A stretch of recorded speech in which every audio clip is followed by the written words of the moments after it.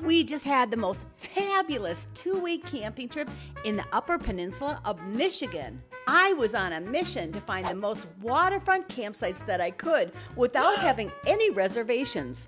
But I have one more night and one more campground to check out before this fabulous camping trip comes to an end. And I'm just hoping I'm gonna like it.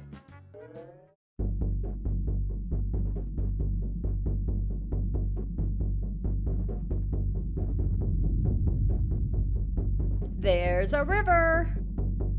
Oh my gosh, look at that campsite. Go check it out, Princey. Oh my gosh, look at this. Woohoo, I love it. Isn't this a fun campsite? It's gigantic, and there's not another soul around.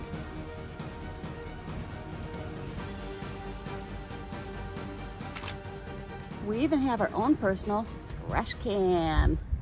Hey, darling, can I tell you what's been on my mind? Sick and tired of the 9 to 5 in the city. Wow, is this ever beautiful? If you know of any waterfront camping spots that I should check out in my neck of the woods, in Minnesota, Wisconsin, or Michigan, I'd love to hear your recommendations. Let me know in the comments section below. And get in that car. Look at how gorgeous that river is. Leave a little note and we'll drive real far. Looks like it's pretty sandy water along the shoreline, at least. I'm loving this campground, and I really like that there's only 4 campsites at this campground, so there's never going to be a lot of people here. It's like having your own private piece of paradise. This is campsite number 1.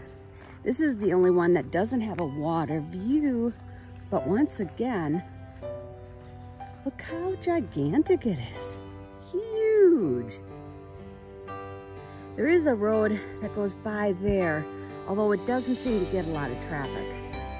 Yep, so this is campsite number 1. And then quite a ways down this road, we're gonna come across campsite number 2, which is my second favorite.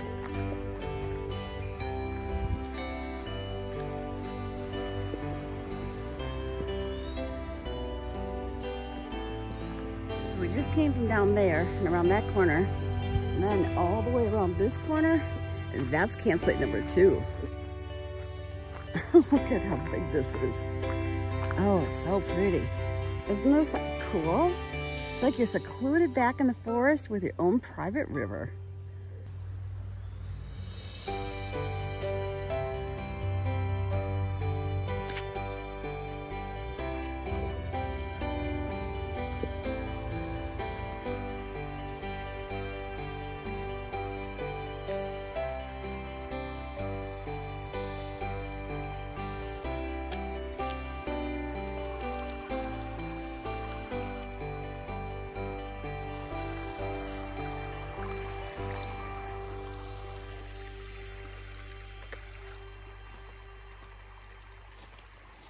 So this is campsite number 2. And continuing on down around the circle is campsite number 3, where we're staying at.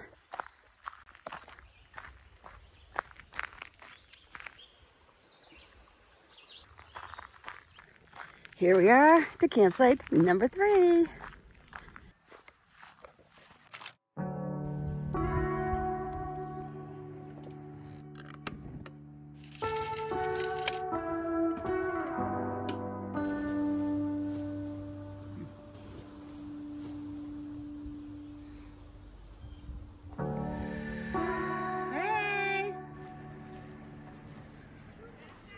The next morning. Nothing. Just won't start. There's no power, there's no nothing. Well, it's showing the battery is fully charged. Ugh.